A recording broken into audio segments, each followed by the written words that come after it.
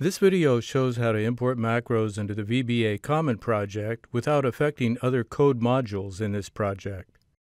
Macros in the Common project can be called by any session macro and are saved in the VBA project.bin file. You can share these macros by deploying this file and then redeploying it when you need to update your macros. But if you use this approach, you'll have to redeploy the file every time you update your macros, and users will lose any macros they have saved in the Common project. We'll show how to set up Reflection to import macros into this project from a file on a share.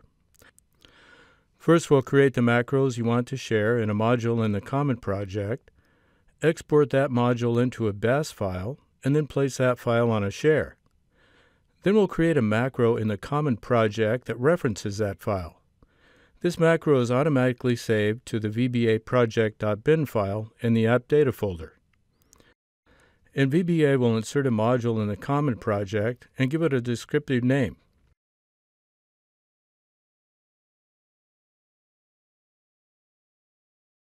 Then enter the code we want to share, and then export the module to a BAS file and save that file on a share.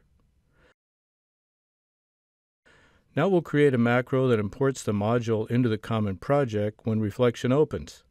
This code removes the module if it's already in the Common project and imports the module into the project. Next, we'll set Reflection to run this macro every time it opens. In Workspace Settings, we choose Configure Workspace Defaults,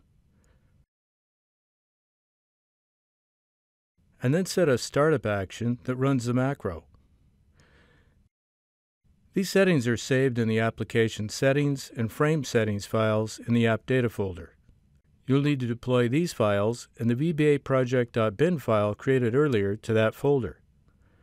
And that's how you can import your macros into the VBA Common project without affecting any user macros in that project.